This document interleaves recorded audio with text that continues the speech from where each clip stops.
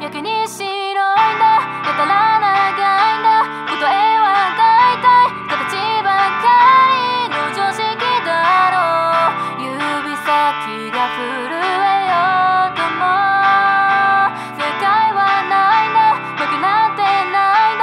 私は生涯私であってそれだけだろう。これ以上かき乱しても明日はない。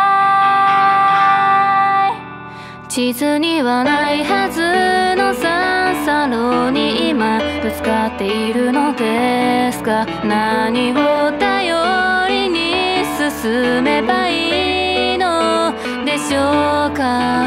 教科書通りとはよく言ったもので難しい言葉だらけ。こんにちはの頃から少しも変わらない。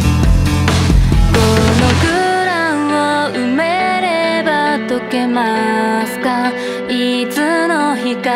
あなたならどうやって先へと進みますか。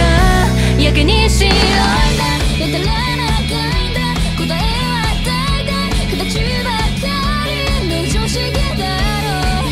指先が震えようとも正解はないんだ、負けなんてないんだ。私は生涯私であってそれだけだろう。これ以上かき乱しても明日はない。空っぽなんだ、一つもないんだ。なくなったのか始まったのかわからないけど行くしか方法はないんだろう。世界がなんだ、価値なんてないんだ。私は生涯私以外じゃ生きられないよ。これ以上かき乱しても明日はない。桃香さん、